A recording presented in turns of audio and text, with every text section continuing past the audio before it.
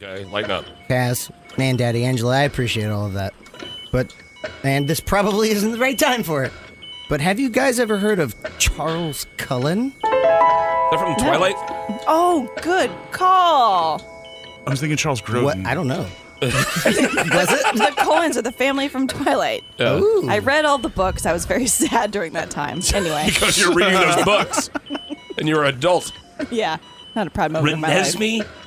Renesmee. Listen, anytime you read a book is a proud moment. Yeah, this Thank is true. you.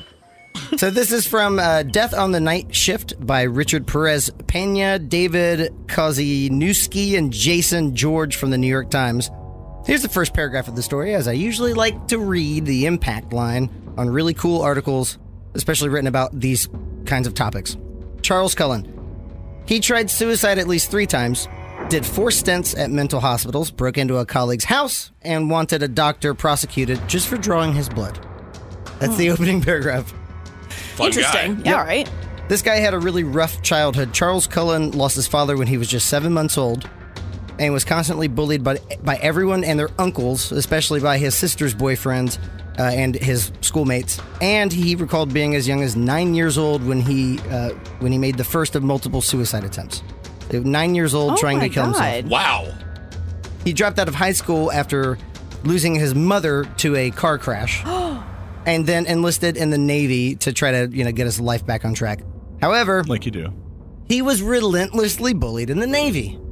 And his ineptitude and handling high-stress situations pretty much forced the Navy's hand into discharging him a few years later because of his really, really strange behavior, like dressing in medical scrubs at the helm of Poseidon missiles. Okay. Oh my God. Okay. Interesting. So instead of his, naval uniform, right. and how's your father, how's your mother, disciplinarian aspect of the Navy, just He's scrubs. back behind the missiles like, ta I'm Dr. Missile. He's like,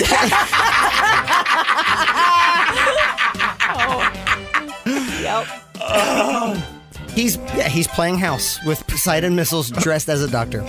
You gotta have a hobby. Very specific. It sounds a little strange. At the age of 26, his life seemed to be on the up and up and improving. He graduated from a nursing school and began working at St. Barnabas Medical College in Livingston, New Jersey, where he met his future wife, right? So he was dressing for the job he wanted. pretty much Exactly. Okay. like a superhero. All right, cool. If you dress as a superhero every day, you're going to be a superhero. Sure. That's fact. Future wife, everything's fine. He has this brand new profession. He was stationed in the burn unit. That's got to be a pretty traumatic first job. That's pretty graphic. Because when you're burned enough to go to the hospital, you're burned. Mm-hmm. But stationed in this burn unit, St. Barnabas would be the start of his clandestine killing spree. So this killing spree continued, despite copious warning signs, due to the vastly maladroit stupidity of literally every fucking person who ever met this pile of garbage, Charles Cullen. So he is stationed in this burn unit and just starts killing people. But Damn. he gets Is he killing or letting him die? I will get to that. A little from column A, a little from column B. Ooh. Things start happening. He gets let go from St. Barnabas, and I will get to that later. Right now. But not before. Later was way quicker than I thought it would be. Time jumps are awesome. But not before admitting in 1988 to lethally overdosing a patient and admitting to, note this please, killing AIDS patients with hot shots of insulin. What? What? Oh my can do God! that? Just make him Weird right way. into shock. And- What the hell? You can do that? That's just mean. That's a bad death. That's not knocking someone out. That's making someone go through hell. That's suffering. That's poisoning their entire bodies like Yeah. sepsis. Oh my In God. 1992, the hospital, St. Barnabas, thought contaminated IV bags were the problem, but concluded it was most likely Charles Cullen. It's either Is the it bags or contaminated the bags douchebag. or Cullen? It gets worse. He was no longer assigned to work and left. That's how he left. What? That's why they got rid of him. They just stopped giving him jobs. They It's did kind of like not the soft out, terminate him. like, They hey did guys, not- what am I doing today? And everybody's like, I think Here's the thing, Chuck. Can I call you Chuck? They just stopped putting you on the schedule. right, exactly. Yeah. I don't have any shifts this week. I don't know what to tell you, man. At the cardiac and intensive care units at Warren Hospital in Phillipsburg, Cullen kills more people, this time choosing to target only the strongest and most able-bodied of warriors.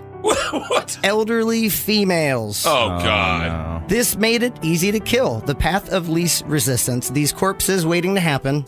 Trademark. Pre-corpse. Are, What? Trademark. By who? Fritz, Not us. are, after all, I'll bleep that out, not always Oh, you will expected to live. One patient even told her family a, quote, sneaky male nurse, unquote, injected her with something. And then that person later became one of his victims. Oh, Damn. man. Wow. So how, at this time in the story, do you think he was able to kill so deftly and with seemingly no end in sight? The incompetence of the people hiring at hospitals. Yeah, just Yeah. bad record keeping, just sloppy security measures. Hospitals are pretty much run like businesses now. They don't really pay attention to what's This going on. guy's turnover really. rate is So, fantastic. He's really efficient. Like, I don't know how he does it. Just turn and burn this it's guy. like, if there's someone who knows how to at least like put an IV in someone, I don't care. Like that's how hospitals are. Like Yeah. you know how to put an IV in, great. It's really bad. But I like, hate saying that because like nurses Yeah. and doctors are amazing, Oh my but gosh. like that's a calling, and I feel like some people get into those jobs that It's just the money. yeah, No. that probably shouldn't be in Yeah, those jobs. and anyone that spent time in hospitals, you've met them. you guys nailed everything physically about this story, but there's one thing, and we're going to get into that later. So that's a 99%. You guys nailed it. yeah, His wife, did it.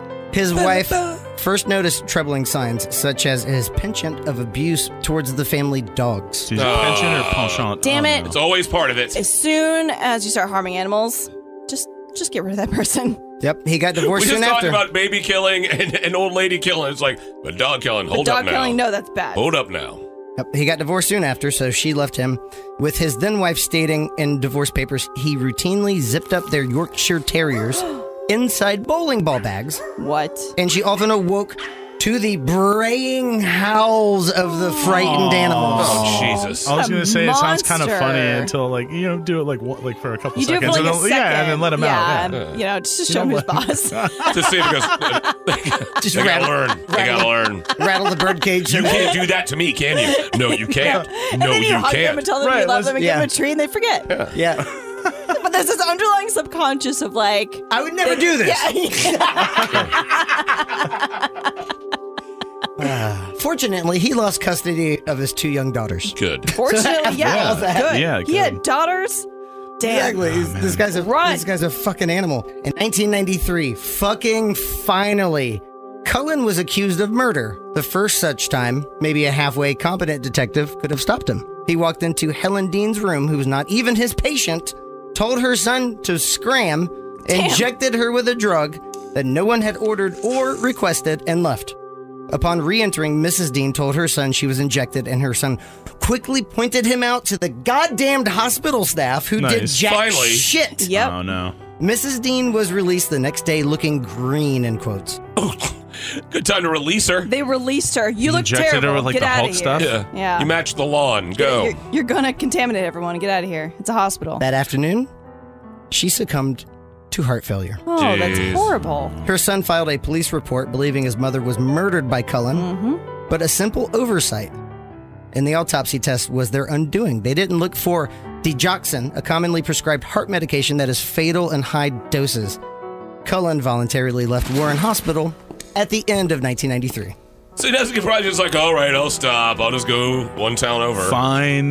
Yep. He goes one down over. One town over. Because the hospitals don't talk to one another. It's the 90s. They're still Bingo, connected, Angela. man. Come on. That's the thing. They're like, there's weird private little like bubbles that they live in, and no one talks to one another. You got to get That's on a a good landline. USA. There's no lane lines back then, Kaz. It was the No 90s. one asked about any kind of recommendations or references. They're just like, nah, you know how to do needles, great. So he goes to work in Allentown, Pennsylvania, to work at a nursing home, Liberty Nursing. In 1998, a patient, Francis Henry, was rushed from Liberty to Lehigh Valley Hospital, barely alive. Mr. Henry had dangerously low blood sugar levels, so Lehigh Valley demanded to know who at Liberty authorized or administered a potentially lethal dose of insulin. Is MO. The nurse caring for Mr. Henry, anyone see where this is going to be going? I don't know. It could go anywhere. This nurse caring for a guy who was dying of a hot shot of insulin repeatedly told supervisors it was not her, but she might know who it was as she saw this dude entering the patient's room numerous times during the night. That man None other than acclaimed playwright Samuel Beckett. Nice. Okay. Yep. I thought so. But the truth is actually nuttier because no one at Liberty did a fucking shit. And then they changed their minds and they fired the nurse instead. What? Damn those 90s. 90s. They didn't even ask him. They just fired her. And then it wasn't long before Liberty Nursing changed their minds again and said, come to think of it, he does kind of just walk into patients' room for no reason. He's a skulker. Just skulks around rooms. Juggling syringes of insulin. With syringes in his hand. No shit. People who run hospitals have way too easily access to like drugs and stuff. Apparently, like, right. Why are they making all these decisions when they have access to all these prescription medicines? I have no idea. Jeez. One for them, one for guy me, who, like, one for flunked you. out of the No one knows Navy. what's going on. Like, don't bother me with your bureaucracy. Liberty Nursing was like, yeah, he does go into patients' rooms with syringes in his fucking hands. And they fired him. But then the next stop was Easton Hospital. How does he get references? So how'd things go at your last job? Could you go back like 12 jobs? Like They when I don't- was 8? They don't ask. They're like, oh, you have a nursing degree. Great. Come on in. Yeah. It's the 90s. No one else wants to do this. You're already wearing scrubs? Pick up a He shift. showed up with strokes. Hi. After Easton Hospital was part-time work back at Lehigh Valley Hospital. He got back at the old hospital? Then he moved to... How? Desperate times. Then moving to full-time. Oh, man. So... With benefits. From the article, he had gone through 7 jobs, had been forced out of 3, had survived at least 3 or 4 suicide attempts, had endured 4 psychiatric hospitalizations, and had evaded 3 investigations into suspicious deaths. Finding work, though, remained easy. I was going to say, this is the moral Isn't of the Wow. That's Yeah. fucking ridiculous. The moral of the story, folks, is you're still going to be able to do it better than this guy, right? Like, you can still keep your job together. You can, like, get a different one. Like, this guy was able to, like, jump around from job to job with, like, the worst credentials of all time. Like, the most fraudulent, like, references. Yep. Moral of the story is if you just want to be a serial killer, just work in the health field, apparently. No one will just know. People Yeah. will just die and be like, I don't know what happened. You know? They just kind of died. But wait, there's more. Up to this point, Cullen resembled Patrick Bateman from American Psycho, Aha. expertly portrayed by the phenomenal Welsh actor Christian Bale. Untouchable. But then, 2002 happened. Worried nurses at St. Luke's Hospital thought Cullen was stealing medication and killing people, and also stated that the management, allegedly, and I say that to avoid, potential lawsuits, had a dick in hand approach to accusing their employees of murder. So, because the management of St. Luke's didn't care people were being murdered, this bag of rotting garbage was simply taken off duty, seemingly validating the fears of his colleagues at the time, and allowed to kill probably as many as 70 more people Whoa. at St. Luke's One Just at that place? one place. What? for another year. Jeez. Wow. 70 people in a year? Yep. What the hell? He then moved on to Sacred Heart Hospital before moving to Somerset Medical Center in Somerville, New Jersey in June 2003. It was to be his most prolific chapter in his professional... hasn't gotten there yet? What? He hadn't even peaked yet? He's just revving up. He kept giving lethal shots of digoxin, one after another, sometimes multiple deaths occurring each day, and Cullen kept getting away with it. He would take creative license here. This fucking hospital had more dead bodies going out of it than live ones coming in. And again, that's me just taking creative license there. Imagine just That like means they're creating dead bodies. it's like a fast Damn. food chain. Just burgers going out.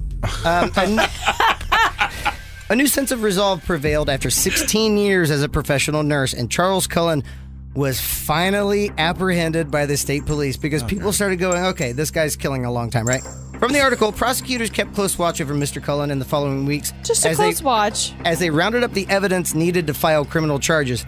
And then finally, surrounded at a restaurant, Mr. Cullen would soon tell the authorities an astounding story of his 16 years as both caregiver and killer, claiming to have fatally poisoned 12 to 15 patients at Somerset, at least half a dozen at St. Luke's, and 10 to 20 at other stops.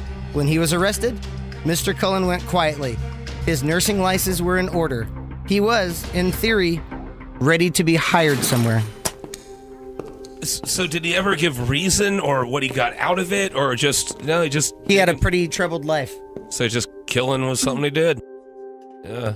I think it's from, was it Henry Portrait of a Serial Killer, where it just says, killing for me is like breathing for you. Just got to do it all the time. Fritz, I think...